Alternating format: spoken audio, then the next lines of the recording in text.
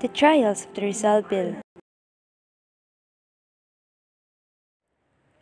Jose Rizal is one of the most venerated persons who fought for freedom against the colonizers in a more tranquil yet powerful way. He used his writings to show the true condition of the Philippines under the Spanish government.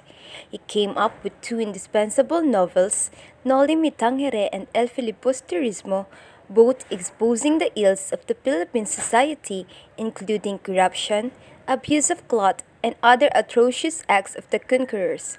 His political criticism led him to his execution.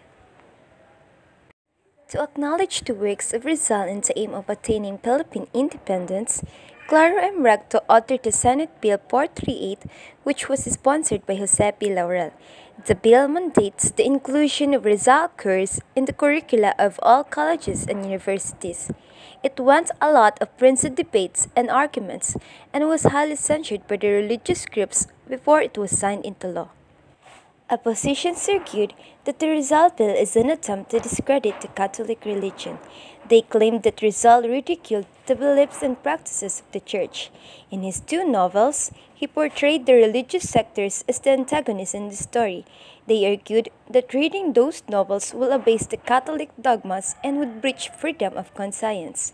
They also contend that majority of the Filipinos are Catholic and Filipino citizens. Therefore, must not create conflicts between religion and nationalism. Proponents then asserted that Rizal did not pretend to teach religion and theology. Rather, he just wrote and described the real situations of the country. He was just inculcating civic consciousness in the Filipinos, national dignity, personal pride, and patriotism. They added that Rizal really did ridicule and criticize the unworthy behavior of the minister, but he praises and favored the worthy ones such as Padre Fernandez, Padre Florentino, and the Jesuits missionaries. The earnest expostulations of the Church regarding this bill even caused them to leave a warning. Whoever among the politicians that will favor this bill cannot expect support from the Church in their political career. They even leave a threat that Catholic schools will close down if the bill was passed. Rector reported that he don't believe in such threats knowing that schools were too profitable to be closed. He even insisted that the threat is not a fight against him, but a fight against Rizal by attempting to suppress his memory and his teachings.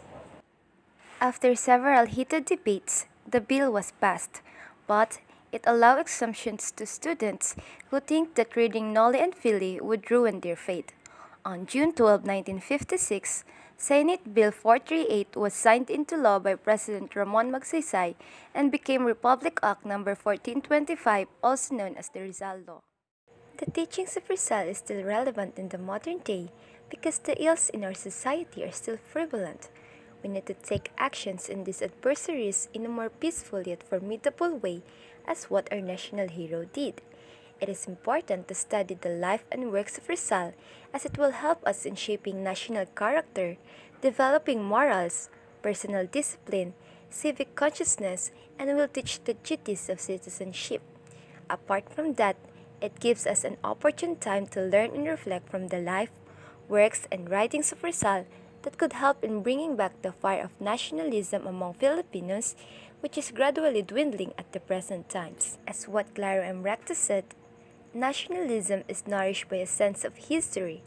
It is of its essence to know profoundly the past so that we may be in complete openness with the men who made that history and the intimate communion with their thoughts, their deeds, and their noble lives.